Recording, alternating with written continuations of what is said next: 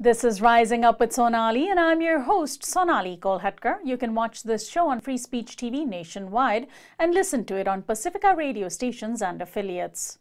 United Airlines has become synonymous with brutal treatment of its passengers after a video of a Vietnamese-American doctor being brutally dragged down an aisle has gone viral.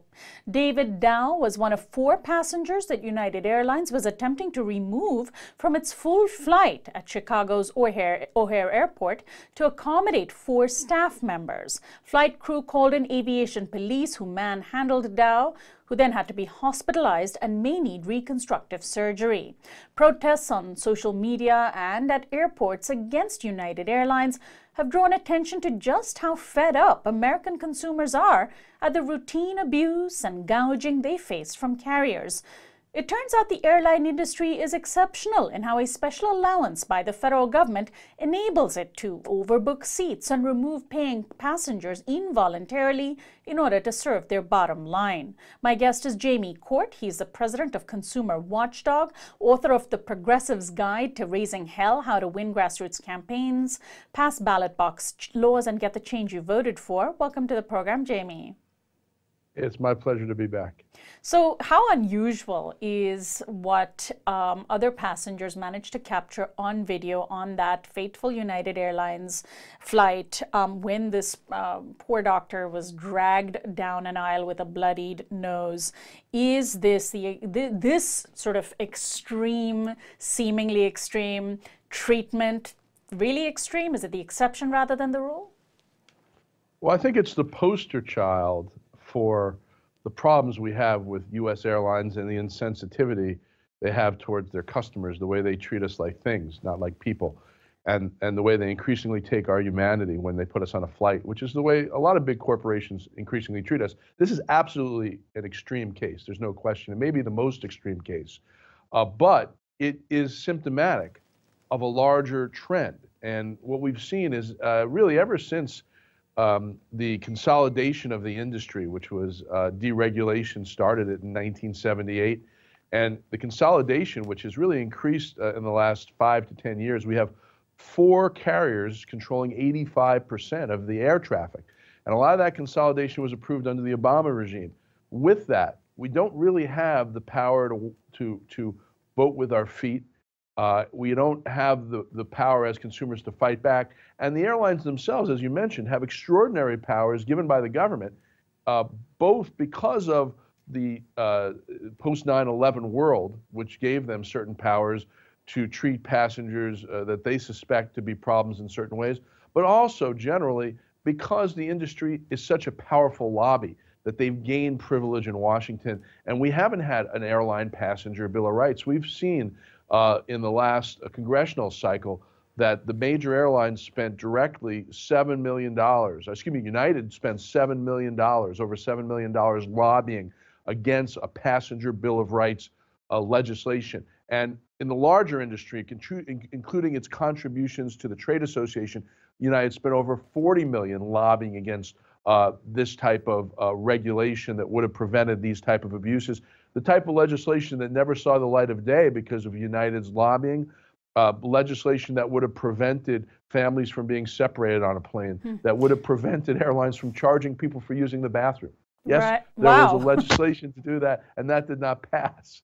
I mean, I'm hard-pressed to think of another industry where, you pay for something, you make a reservation, you pay for it, it's not transferable, you can't just give it to somebody else, it's in your name, you show up, you're seated, you're ready to go, and suddenly they say, oh, we're going to just, kind of ruin your schedule, we're going to upend you, and we're going to kick you off.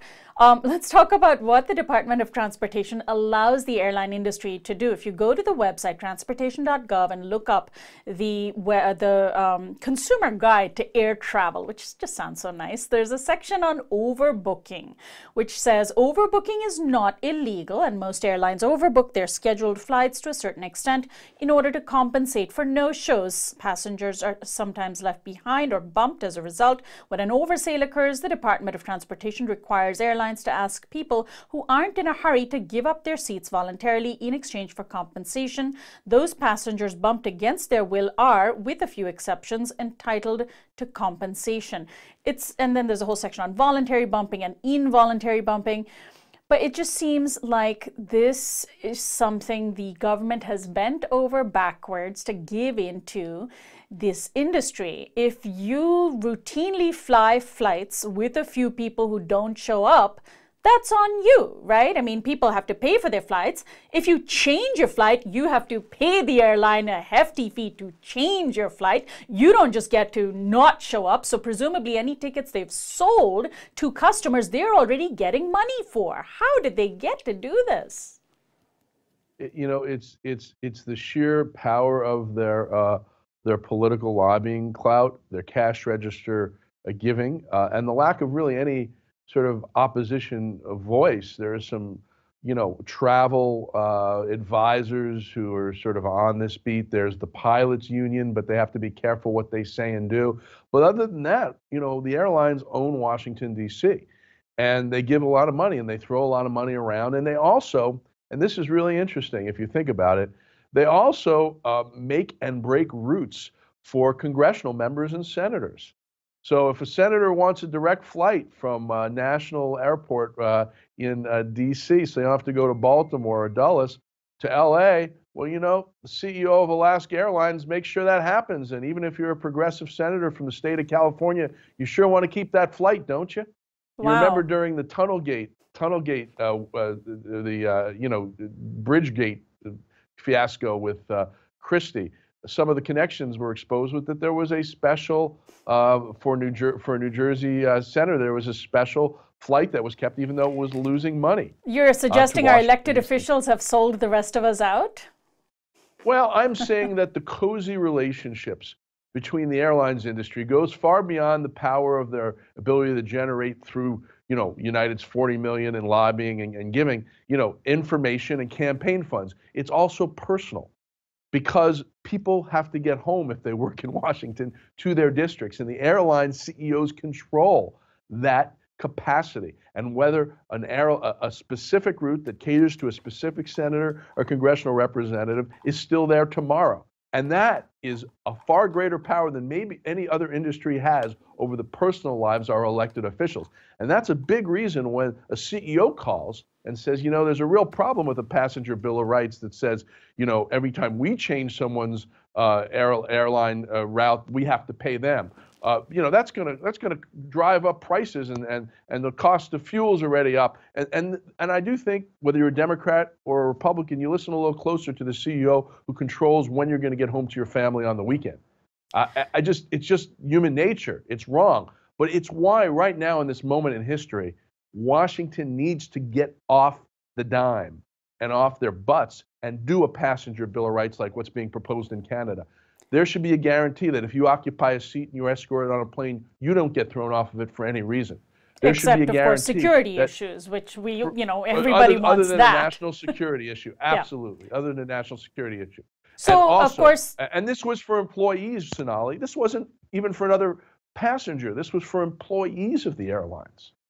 So to occupy that seat. So I think those type of guarantees, and also we need to do what we haven't done in previous years. We got to say, if they change your route, if they cancel your flight, and there's no good reason, and it happens all the time, you get paid. You know, this has got to be more of an equal playing field here. I don't see why there shouldn't be new protections across the board, and this just outrageous incident should open the door to all of them. And frankly, if we started to map all of the flights to senators and congressional representatives district that didn't make economic sense but still exist, I think a lot of those people in Washington would be pretty embarrassed, because what happened in New Jersey was not extraordinary. There is a lot of very personal give and take between this airline industry and these legislators. Now it's time for them to give back something to the people. Now, Jamie, there was much made in the months and years following September 11th about the airline industry's losses and how if the government didn't step in, the entire industry would fold. And, you know, we saw the shares dropping. How lucrative, how flush in profits and cash is the industry right now, because we're at a stage where we're paying for bags to get on, we're paying for a few extra inches of space because the space of the seats is getting smaller and smaller and smaller. Certainly no food. You're lucky if you get a packet of peanuts. You're expected to pay for headphones, to rent them, movies, etc. So one might imagine that these airlines are struggling, and that's why they're penny pinching. Are they struggling? No, they're doing really, really well. And the reason they're doing really well is because partially of the penny pinching, you're paying more if you want an aisle, and you're paying more if you want some leg room. You're paying more literally, if you don't want to be in the back of the plane. You're paying for each piece of luggage. But it's also because when the price of gasoline, jet fuel dropped, because crude prices were well under $40 a barrel for a while when, traditionally they've been up to $100 a barrel, the airline industry did not reduce its fares. It said, we're not going to reduce our fares just because our fuel costs go down. We're going to keep that money so that we don't have to raise it when fuel costs go up. Well, it's been about 2 years of pretty stable crude costs. And the airline industry's kept those fares really high. They keep nickeling and diming us, so they are rolling in cash. And yet, yes, there are plans to make seats even smaller. Wow. There is plans to make leg room even smaller. This is an industry that in market and in regulation is king, and that's why we need the government to step in. And they are consolidating, as you were saying earlier. It's not like there's that many choices left anymore, right? You can say, all right, I'm going to boycott United, which of course a lot of people have said, but there are not too many choices, especially if you are trying to save money, because most of us are struggling. You need to visit family over Thanksgiving. Prices are sky high. You may still get your cheapest flight on United because there's just not that many options, right? That's absolutely right. And you also have miles potentially on United. And there was a merger a couple of years ago, so your airline happened to merge with United. Or look, Alaska and Virgin just completed a merger. There's Virgin America. So there's 4 airlines controlling 85% of the air traffic. They have all the power economically. They've had the power in Washington, D.C. The first senator or representative who steps out of the box with a passenger bill of rights in Washington to deal with this situation and adds on all the things we're really concerned about is going to raise a very important debate that hasn't been heard in a long time. And I think that it's that we've given this industry a lot of protections, and it's not just that they can remove people if they want to, and they're allowed to overbook flights. It's also that, while there's a lot of transparency in terms of safety, there are some pretty strict limits when something goes wrong about your rights to sue an airlines and what they have to do. I mean, we treat this industry in many ways as exceptional, but the one place we don't treat them as exceptional is how they have to treat the consumer. And, I wrote a book years ago, you may remember, called Corporateering, about how corporations increasingly, aren't just operating in markets, but try to reduce us to things. They take our legal rights, they take our freedoms like privacy. Well, in the airline space, our humanity is completely shriveling. There is less and less concern for the cleanliness of the air we breathe. They circulate air that's not safe. They for very long flights, they give us very, very little personal space. They camp us on the tarmac sometime for 3 hours before our flight even goes and don't let people off the plane. That type of behavior has to be addressed because it does affect a lot of people's health. And I think Dr. Dow's brutal treatment by United really is a poster child for all these abuses, and it's now time for Washington to answer back. And I'm wondering, Jamie, there was a time when one looked forward to air travel because of something fun. These days, of course, people dread it. They dread what you have to go through the airport. They dread the flight itself.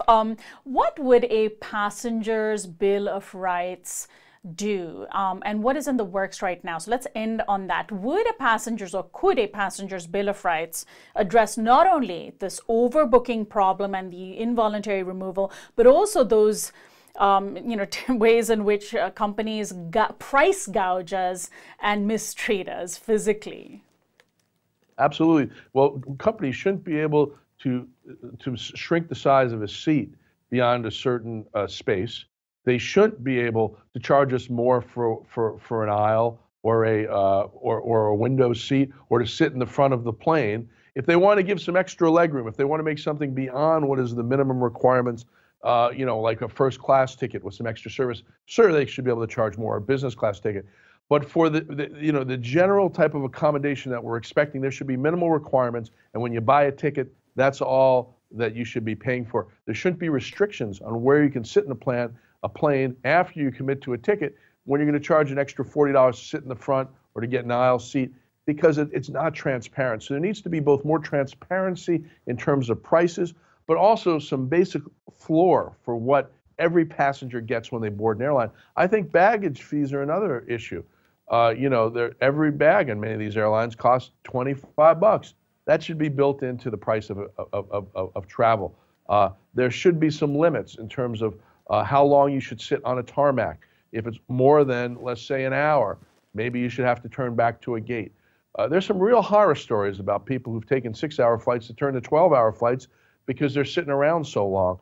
And there are real health issues for people when they travel. It's caused a lot of pain and suffering, and this industry is largely immune from the kind of harms it caused, like it did to Dr. Dow. So right. I think this is the beginning. This is the beginning of something big, and we just need some people in Washington to raise the issue up. Dr. Dow seems to be preparing to sue United Airlines, and we'll see what comes of that lawsuit and if it'll have a deterrent effect. Jamie, what's the website for Consumer Watchdog? ConsumerWatchdog.org. And we'll post a link to that from our site later today. Thanks as always for joining us, Jamie. Thank you. Great to see you again. My guest is Jamie Court. He's the president of Consumer Watchdog. I'm Sonali Kolhatkar. We're online at risingupwithsonali.com, where you can sign up for our daily newsletter. You can also find us on Facebook, Twitter, iTunes, and Vimeo.